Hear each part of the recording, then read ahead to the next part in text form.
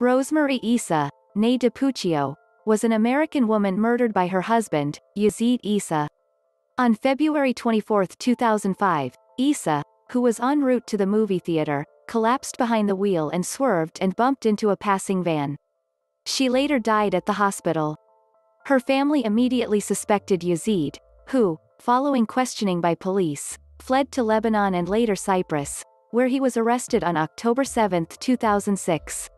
Following a lengthy extradition process, Essa was sent back to the U.S. and sentenced to life in prison with no chance of parole for 20 years on March 9, 2010. Early life Rosemary DiPuccio was born on October 21, 1966, to Rocco and Gigi DiPuccio. She became a nurse at the now-defunct Mount Sinai Hospital, where she met Yazeed Essa, an doctor and businessman, in 1995.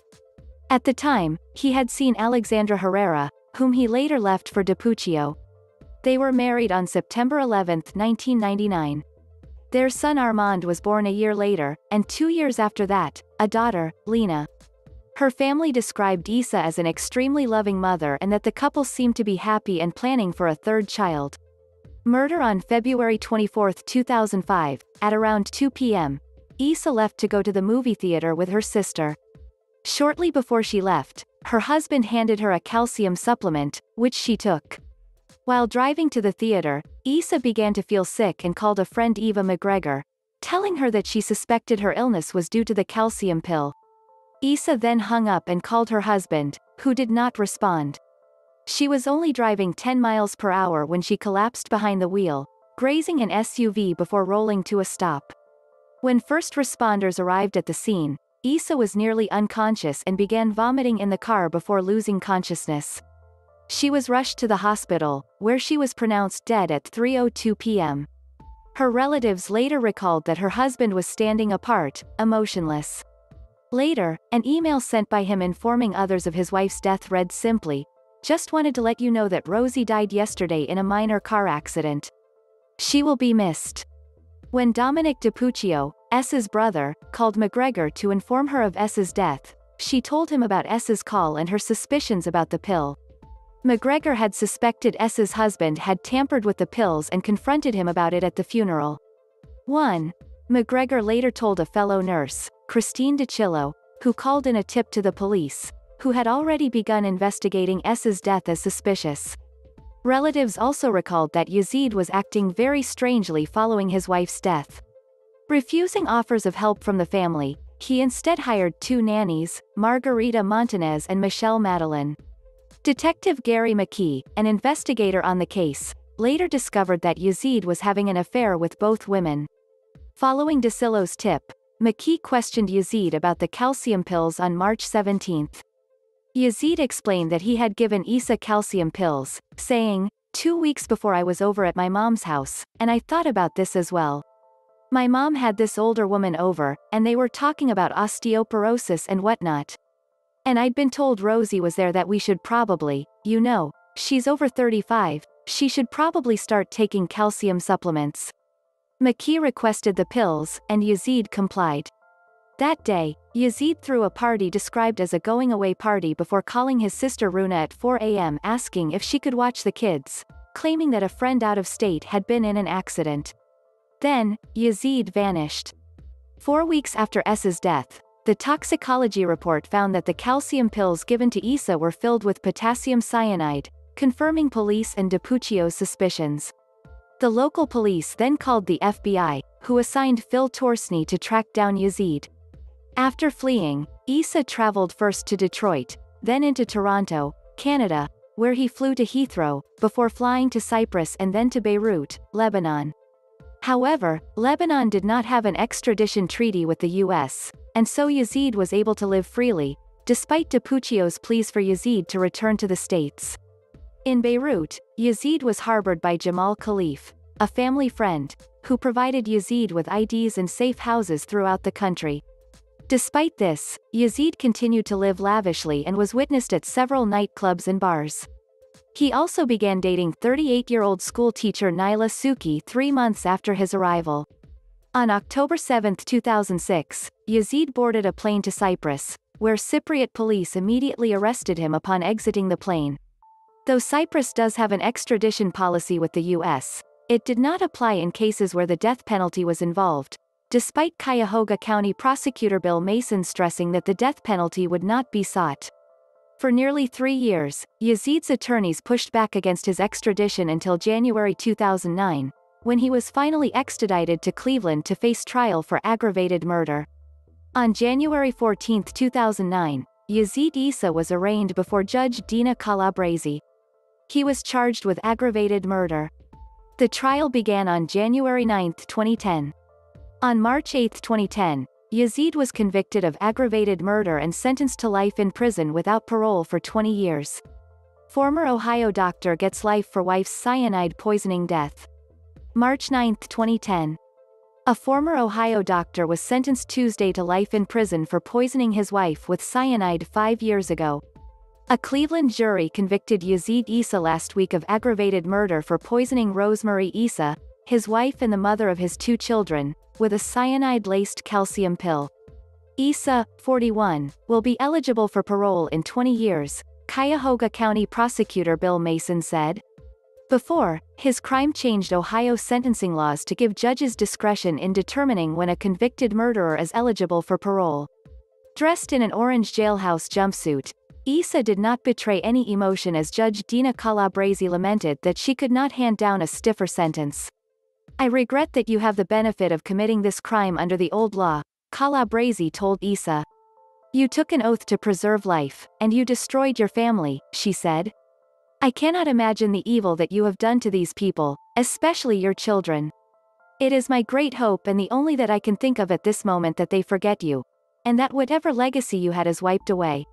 The 6-week trial included testimony from more than 60 witnesses who told the story of a philandering doctor, his many mistresses, and an international search that crossed 3 continents and ended with his arrest in Cyprus in October 2006, 18 months after his wife's death.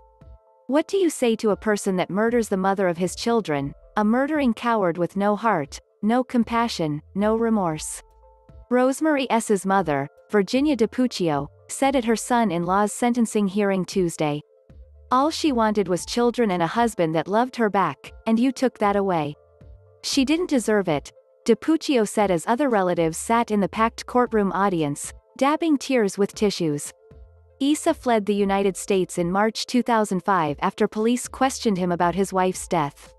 He was arrested in Cyprus on October 7, 2006, for using fake travel documents. In January 2009, Essa was extradited to Cuyahoga County, according to the prosecutor's office. Defense attorneys pointed to a lack of physical evidence linking Essa to the tainted supplements and urged jurors not to convict him for his playboy lifestyle. The defense also attempted to cast suspicion on Essa's mistresses. 2 of them testified, saying she never loved Essa and another saying she believed him when he promised to be her soulmate.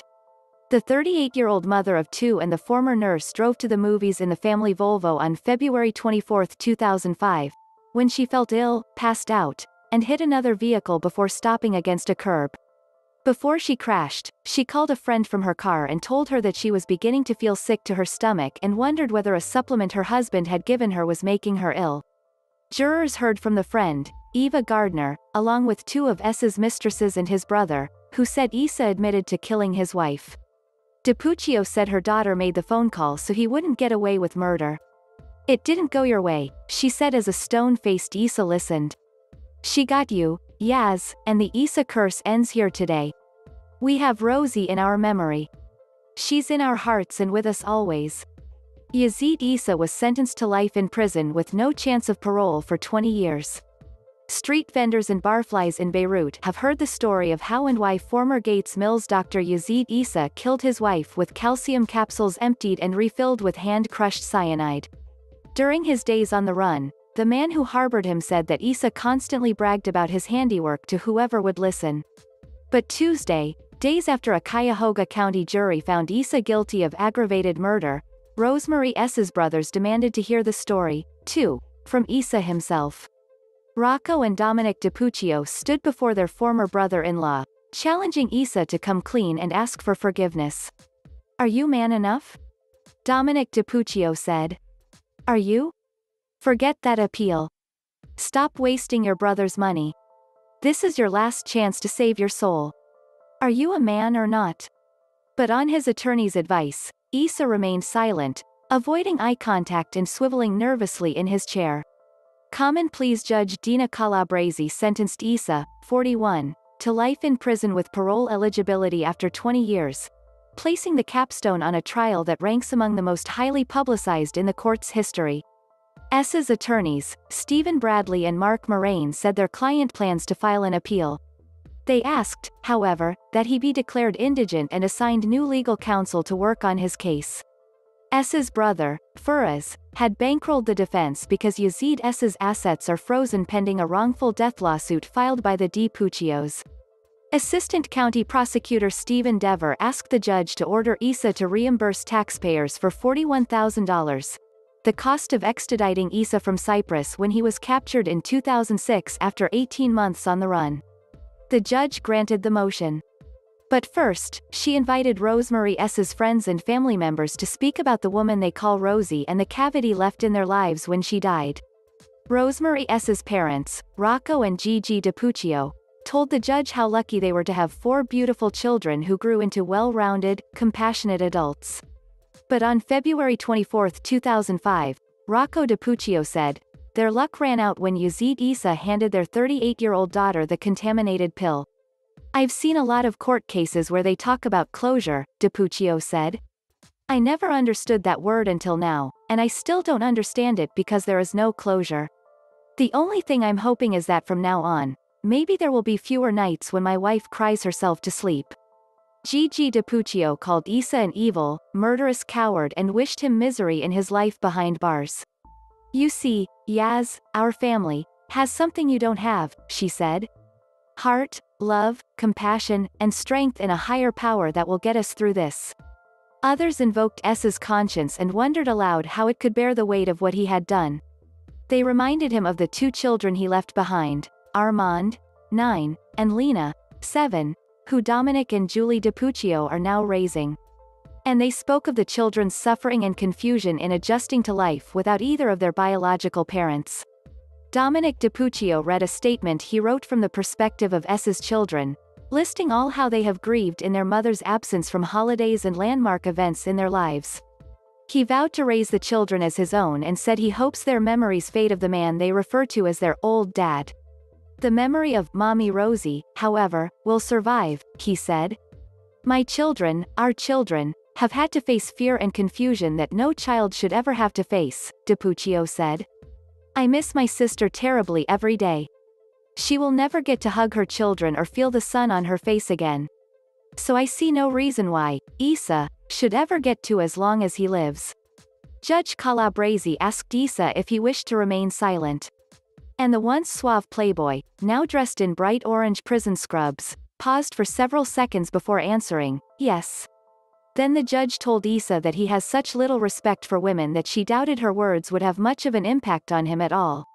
Calabrese said his lack of emotion or remorse is unfathomable and that she regrets that the law would not allow her to sentence him to life in prison without parole. I cannot imagine the evil you have done to these people, especially your children, Calabrese said. It is my great hope that they forget you and that whatever legacy you have is wiped away. I am so glad that you will be leaving my courtroom and that I hope we'll never have to look upon you again. Like a curtain call after an epic performance, jurors returned to a crowded courtroom Friday to thunderous applause after pronouncing Yazeed Essa guilty of the aggravated murder of his wife.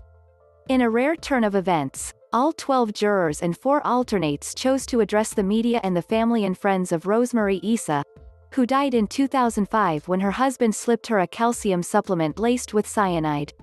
Yazeed Essa, stony-faced upon hearing his fate, had been handcuffed and escorted from the courtroom before the jurors crowded around a podium, stacked with the microphones of local and national TV crews. They took turns explaining with candor, emotion, and some measure of levity what went on behind the closed jury room door during their 3.5 days of deliberation. The jury foreman told reporters that the evidence influenced each juror differently. And when asked what took them so long to arrive at a consensus, the foreman said the panel took its charge seriously to weigh all of the evidence before rendering its decision and did not even take their first vote until Friday morning. 204 pieces of evidence, he said. And giving him the benefit of the doubt.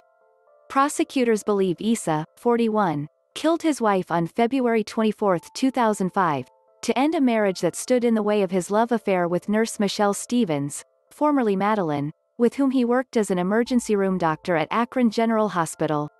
Essa's attorneys, Mark Moraine and Stephen Bradley, argued throughout the trial that Stevens was just one of many women with whom Essa maintained discreet and casual sexual relationships. And he did not love her, despite a love letter and emails to the contrary, his attorneys claimed. Essa's lawyers even went so far as to say that police did not properly eliminate Stevens or another mistress, Margarita Montanez, as Rosemary Essa's true killer. Moraine and Bradley declined to comment on their way out of the courtroom Friday, saying only that they are disappointed with the verdict. Jurors said that they believed Essa had fallen for Stevens differently from the other women in his life, and the defense team's counter-theory lacked reinforcement. It ended up being pretty weak, one juror said. They never put either Margarita or Michelle in the house before Rosemary died. The testimony of Firas Essa also proved to be damning for his brother, the jury said. Firas Essa, who answered prosecutors' questions evasively at first, later returned to the witness stand with a changed demeanor and told jurors that his brother confessed to killing Rosemary Essa. Jurors said Firas Essa's second testimony seemed genuine and real. Initially, he was very controlled and guarded, emotionally and physically, one juror said. When he came back, he seemed to kind of let his guard down and speak the truth. Jurors chuckled when asked about the credibility of testimony from others in the cast of characters, including Jamal Khalif, who was living in Lebanon, a fugitive from his own criminal past when he took in Yazeed Essa in the summer of 2005.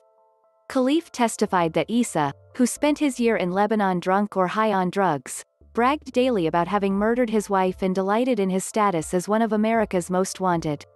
Essa's attorneys sought to undermine Khalif's credibility by pointing out inconsistencies in his testimony and previous statements to police. But jurors said they took the time to read the entire transcript of Khalif's interview with law enforcement officials and found it largely consistent with the story he told in court. Earlier in the week, the jury had requested during its deliberation to examine and pull apart a calcium capsule similar to the one Essa gave his wife on the day she died. Jurors said Friday that they wanted to know firsthand whether it took any special skills to empty the capsules, and they discovered that it is easy to do. However, they did not spend time deliberating over the state's lack of evidence linking Essa directly to the cyanide purchase, a critical point for Essa's defense throughout the trial. He's obviously well connected, a juror concluded. He's a smart guy. That wasn't an issue for us. We worked with the facts we had and common sense. The jurors added that Essa's actions immediately before and after his wife's death had a far greater influence on their decision than the fact that he fled the country. One juror referred to the 18-month-long international chase for Essa that ended in Cyprus as the icing on the cake. But one detail weighed heavily upon the panel during the past 6 weeks. Essa's facial expressions, void of any sign of sadness or regret over the loss of his wife or having not seen his 2 young children in 5 years. Even when Assistant County Prosecutor Stephen Dever projected a photo of Rosemary Essa with her arms wrapped around the children, Yazeed Essa did not flinch. I was watching him the whole time, one juror said. When your kids aren't there, you're going to miss them, and you're going to cry. He hadn't seen these kids in 5 years. But he had no expression, no tears, nothing. For that reason, the same juror said she stared Essa down as she entered the courtroom for the verdict announcement. I looked him right in the face, she said. He was just standing there like, I think I beat this here. But The jurors' commentary drew laughter from Rosemary Essa's family, the DiPuccios, and the third round of applause for the panel. And before the jurors filed from the room for the last time, Rosemary Essa's brother, Dominic DiPuccio, stood and thanked them tearfully for their commitment to the case and to find the truth among hours of conflicting testimony. The jurors nodded and said it was difficult to watch the DiPuccio family suffer in the courtroom and to bear the burden of the life-altering decision they were about to make. The emotional experience for us has been incredible, a juror said, placing his hands over his heart and fighting back the tears. But what you guys have been through, we can't even imagine. In the moments after the verdict was announced, bringing 5 agonizing years to an end.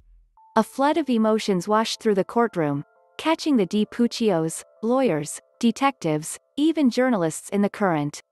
Assistant County Prosecutors Dever, Anna Faralia, and Matt Meyer stood together, shaking hands and embracing members of the DiPuccio family as if part of a receiving line at a wedding reception. "God loves you," Dever whispered to Rosemary Essa's mother, Gigi DiPuccio, as he wrapped his arms around the sobbing mother. "You know, you had a beautiful daughter. Do you know that? I didn't know her, but from what I learned about her, she was beautiful. I'm sorry that this had to happen to you. May God bless you." Common Pleas Judge Dina Calabresi is scheduled to sentence Essa Tuesday at 2 p.m. He faces life in prison without parole eligibility for 20 years. Plain Dealer reporter Michael Sangiacoma contributed to this story. Dr. Yazeed Essa spent nearly 5 years trying to delay the reckoning. In those years, he had partied on 3 different continents, assumed a false identity, bedded women in faraway places, lounged on beaches, and gambled like a tycoon. But no matter what he did, his fate proved inescapable. He would be brought home to the less glamorous city of Gates Mills, Ohio, to face a decidedly less glamorous fate.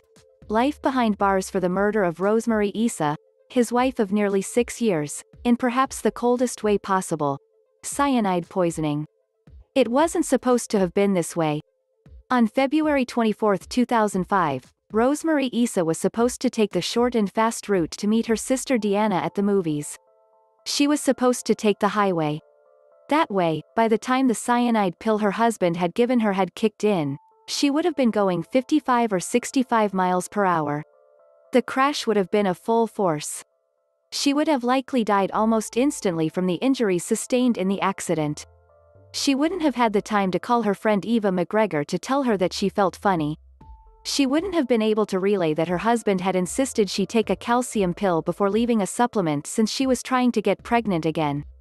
She would have been dead on arrival. No difficult questions would have been asked. Yazeed Essa would have been a free man, free to have sex with his many mistresses, his veritable harem of nurses besotted with him, and various other so-called friends with benefits. He would have been free of the woman who was the mother of his 2 children, the woman he called Amana, after the refrigerator brand because, he said, he found her so icy. He wouldn't have had to pay a red cent during or after a potentially protracted divorce. In fact, he probably would have been paid insurance money. But murderers are often cheap. And careless. No, this wasn't the way things were supposed to turn out. A suspicious death. Instead, for whatever reason, Rosie took the slow way to the movies. She took a long, winding road with slow speeds. She called Eva McGregor 10 minutes after leaving and told her she felt extraordinary. McGregor testified in court. She had taken a calcium pill right before she left the house. She didn't really want to take it. And she said, as she was in it, "You know, rushing out the door," he said, "Here, take it. Take your calcium. Now, I don't know if that's what's making me sick." McGregor thought it was weird, too, and kept replaying the conversation in her head. Rosie hung up and called her husband, whose phone went straight to voicemail. And then, as Essa had predicted, his wife crashed. But instead of suffering brutal injuries, her SUV merely grazed another car and wound to a stop. She was in a fender bender, with minor scrapes and bruises. According to Dateline NBC, Tara Tamson, a medical technician who witnessed the accident, rushed over and immediately sensed something was not right. Rosie began vomiting in the car. She quickly lost consciousness and was rushed to the hospital, where her killer, her husband, was working in the emergency room. Yazeed Essa was a doctor. He was supposed to save lives, not take them. He watched impassively as the team struggled to save his wife's life. The life he had imperiled and the life he expected was gone for good. He watched her family sobbing uncontrollably. He exhibited strange behavior for a man who should have been alarmed or grieving. Several people testified that Essa was emotionless. He did not cry. He did not ask questions, and when he sent out an email announcing his wife's death, it was perfunctory.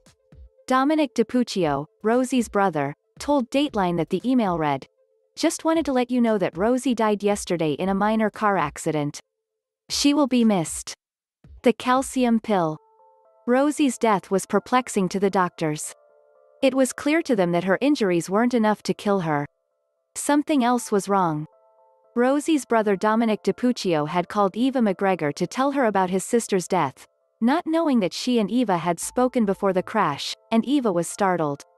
She was likely the last person to talk to Rosie, and she told Dominic about her conversation with Rosie while she was driving. She told him about the calcium pills. He was in disbelief. He and the rest of the family couldn't believe that someone they loved possibly had willed the death of their sister. The realization nearly tore apart Rosie's two brothers and their wives. They met in a church parking lot to discuss their next move, agonizing over whether to mention the suspicion to authorities. They reached a truce. They would simply ask the coroner to do a complete examination of the body. If something suspicious were found, they would relay what they knew about the calcium pills. But they didn't count on Eva McGregor talking to other people. According to the Dateline report, Bitter Pill, by coincidence, McGregor had run into her neighbor Christine DiCillo, a nurse who had worked with both of the Essas and relayed her phone call with Rosie. DiCillo wasted no time and called in the tip to the police, who were already investigating the accident as suspicious. Rick Bell, an assistant Cuyahoga County prosecutor, told the Grand Rapids Press that Yazeed Essa learned the night after the murder that people knew about the pill he had given her. His jaw drops, and his eyes open according to witnesses, and he's shocked that they know about these calcium pills, Bell said. It was the first crack in a facade that had seemed perfect to the outside world for many. But Yazeed Essa, it was soon revealed, was a master at pretending to be one thing while being another. He was a man with many faces and many lives. On the face of it, he was in a happy marriage with a beautiful, devoted wife and two children, part of a large extended family that included his brothers and sister and his wife's big Italian family. Man with two faces. Essa was an immigrant's son. His father was a grocery store owner of Palestinian descent who had earned his riches the good old-fashioned American way through sheer hard work, perseverance, and a bit of cunning. While he was a med student studying anesthesiology, he later switched to become an doctor. He and his brother Furaz had opened a paging company in 1996. They were even featured in a story in Cleveland's daily newspaper, The Plain Dealer. Yazeed cut a dashing figure, tall and broad-shouldered, with bright green-blue eyes, an olive complexion, and a head full of thick brown hair. He was widely seen as a catch by the nurses and doctors at the hospital where he worked as a resident. But if people peered closer, they would have seen something much different than what he presented to the outside world. That pager company? 2 years after he was quoted in The Plain Dealer that they made $2 million a year, he and his brother were indicted, along with 9 others, for tampering with billing records and theft. Though Essa's record was expunged, it is unclear if he was found guilty or not. That was just the beginning of his problems. He was also an alcoholic. He'd had his medical license revoked in 2004 when he'd skipped out on a mandated drug test and his required quarterly interview. According to the Akron Beacon Journal, Essa's license was reinstated a month later on a probationary basis. And, it was revealed during the trial, he was a philanderer. He had a seemingly endless string of women, whom he would often take to his other apartment, one that he used for a satellite dish company he owned with his brother. According to The Plain Dealer, his brother Furaz testified that his brother once slept with 6 women in a 24-hour period. He had even, allegedly, given his wife herpes. Eva McGregor testified later at the trial. After his wife's murder, he brazenly hired 2 of his mistresses to be his kids' daytime and nighttime nannies. He told one of them, Michelle Madeline, née Stevens, that they would be able to come out as a couple after time had passed, perhaps in the fall. But his scheme never got that far. A change in plans. With the accident not going as planned, and the police investigating the death as suspicious, Yazeed was on high alert. A few weeks after Rosie's death, on March 17, he got a call from the police. They wanted him to come to talk about some calcium supplements, according to a Dateline report. Essa calmly explained that he had given Rosie calcium pills because she was getting older. 2 weeks before, I was over at my mom's house, and I thought about this as well. My mom had this older woman over, and they were talking about osteoporosis and whatnot. And I'd been told Rosie was there, that we should probably, she's over 35, she should probably start taking calcium supplements. According to Dateline, he took the detective Gary McKee over to his house to hand over the bottle of calcium pills. McKee met one of the mistresses, Margarita Montanez, who served as the daytime nanny for the kids. Essa handed the pills over, and the detective left. He then did what most guilty men do. He panicked. But first, he had a party. As Rick Bell told the Grand Rapids Press, it can be described as nothing other than a going-away party. That night at 4 a.m., he called Deanna, his sister, and asked if she could watch the kids. There had been another car accident, a brother of a close friend in North Carolina. He wanted to be a good friend. The next day, no one could reach him. A life on the lam. Deanna, Rosie's sister, had called the friend to ask him how his brother was doing, and the friend told him there was no accident. In fact, according to a report in the Plain Dealer, Yaz had not headed south, but north to Detroit, where he was met by his brother Faraz and a few other people, where they blew $50,000 at the MGM Grand Detroit Casino. Then Yazeed disappeared. While the family was frantically searching for him, Yazeed Essa had transformed from a small-town doctor living a normal life to a fugitive on the lam. He had a passport under the name Maurice Khalif, and he had figured out how to move in underground circles. He had hooked up with a man named Jamal Khalif in Beirut. According to Dateline, Khalif's brother was Essa's connection. The Khalifs obtained the false passport and set him up in an apartment. Later, Khalif testified in court that Essa had told him everything about the cyanide, the accident, and escape. The Associated Press reported that, over his years as a fugitive, Essa spent time on 3 continents. According to the Cuyahoga County Prosecutor Bill Mason office, he had spent time first in Cyprus, then Lebanon. He had traveled to Greece, Syria, Miami, and eventually back to Cyprus. While overseas, Essa played the part of an international, jet-setting playboy, a handsome doctor who frequented nightclubs and parties. According to the Plain Dealer, Faraz testified that his brother would also hook up with women he met online. It was in Cyprus where his run of luck would come to a stop. The manhunt begins. Back in Ohio, the family had gone into a full-fledged panic. As soon as Deanna found out that Essa lied about going to his friends, the family went to the house and scoured it for clues. Dominic told Dateline that they found an envelope that looked like it had contained a passport. "I said, he's gone." "He's gone," said Dominic DiPuccio to Dateline. DiPuccio filed a missing persons report and uncovered credit card statements that showed Essa had purchased plane tickets to Cyprus. Soon afterward, the coroner's report was announced. There was evidence of potassium cyanide in Rosie Essa's body. Her confusion, her nausea, her dizziness while talking on the phone now made total sense. But nothing else made sense for her family. Everything they had ever believed about Yazeed Essa had come to a full stop. There was little doubt Essa had killed Rosie. On April 18, the Akron General Medical Center ruled Rosie's death a homicide. Because Ohio has a death penalty, Essa's intention to remain overseas was solidified, no matter how many public pleas the family made for him to come home. 3 months after the murder, the FBI and the Secret Service were called in to help track Essa. They traced him to Lebanon, where they could see his comings and goings. But because Lebanon doesn't have an extradition treaty, they couldn't do anything to Essa. In October 2006, the FBI's Phil Torsney and his team got an unexpected gift from Yazeed Essa. He took a flight to Cyprus, which does have an extradition treaty with the U.S.